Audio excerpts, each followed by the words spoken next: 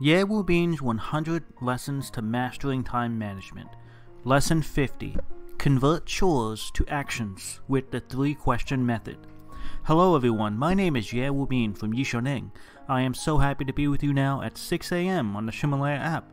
For those of you who have been following my lessons, welcome back. And if you're new here, welcome aboard.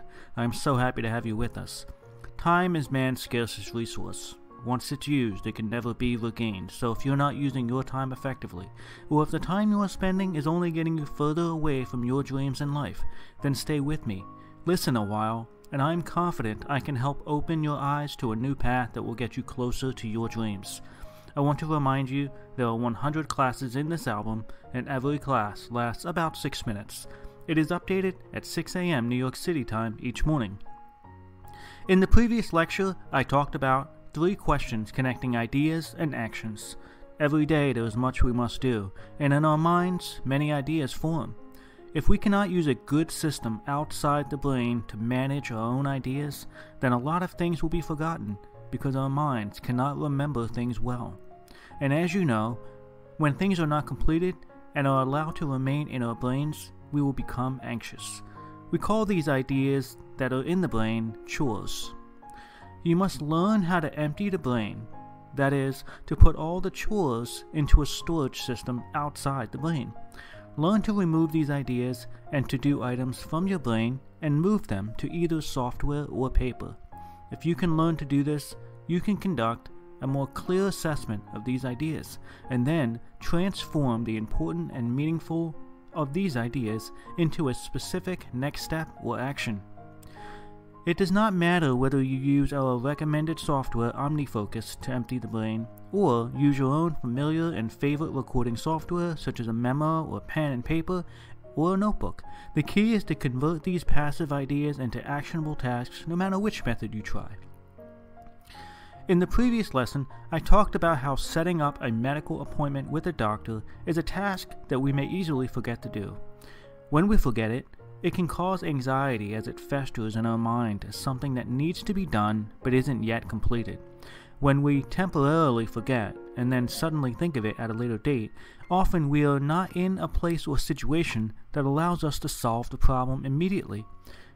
We must plan the appropriate time to set the appointment and then wait weeks or months before the appointment date. All of this is extremely inefficient.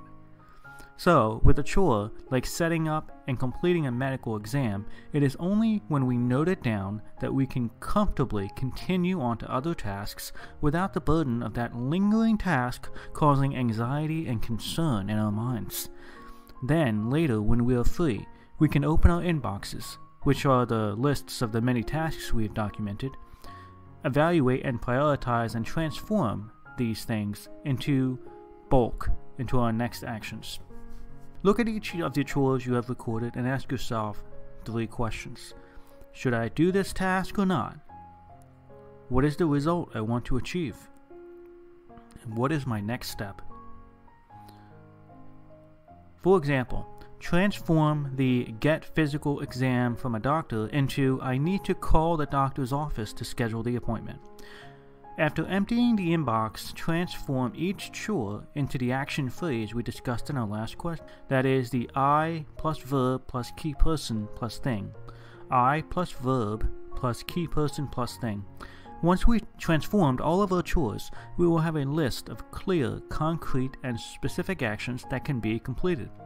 The I plus verb plus key person plus thing formula contains a verb. Verbs, as you know, are action words, and actions can easily and specifically be carried out. Now that we've defined the chore as an action, we can then combine similar actions together and complete them in bulk. This is how you increase efficiency and maximize your productivity while minimizing time spent.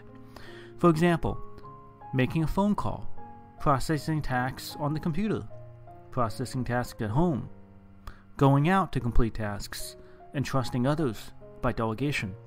These are all situations where similar actions can be done at the same time. We call these contexts or situations.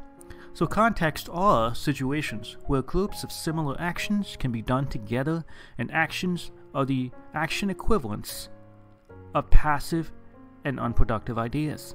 Do you see how it all fits together?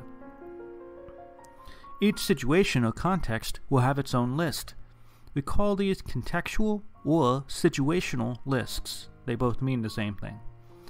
When we set a clear date for each task on the situation list, we can move it or schedule further, providing clarity and order to our tasks. So, to put things and ideas from mind to action, we first have to transfer them to the recording system outside the brain, into specialized software or simple pen and paper, whichever is more convenient for you. The situational list and the schedule are two very important but distinct and separate tools. The situation list is flexible, while the schedule is specific. We need to ask ourselves 3 questions if we want to transform our minds and chores into the next action and separate them into either the proper situation list or to a scheduled date. They are: 1. Should I do this task or not? 2. What is the result I want to achieve? 3. What is my next step? You need to ask these 3 questions for each and every task. At first, you may feel these questions are particularly difficult, annoying, or just uncomfortable, especially because you have so many things to do. It will take time for you to properly screen all of your tasks through these 3 questions. There is no shortcut. Therefore, you need to set aside time specifically for the task of brainstorming and organizing your tasks in this way. Once you've completed this exercise, and your chore inboxes are emptied and converted into actions and transferred into situation lists and scheduled dates, then it will become much easier the next time you do it. The next list of chores will be smaller, and your mind will be less encumbered with the weight of those other tasks. Therefore, it will be easier for you. The regular use of Neng's system can help you regain full control of your own work and lives. New habits are difficult to learn in the beginning. In our offline classes, I will help you quickly learn and master this ability. Once you master this critical ability, you will see how brilliant it is. These audio lessons are translated by Neng's partner, Cece, and then recorded by her husband, Justin. I wish you great success today. See you tomorrow.